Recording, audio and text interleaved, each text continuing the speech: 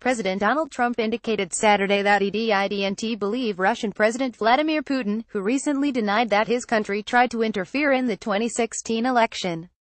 "I believe he believes that," Trump said during a press conference in Vietnam.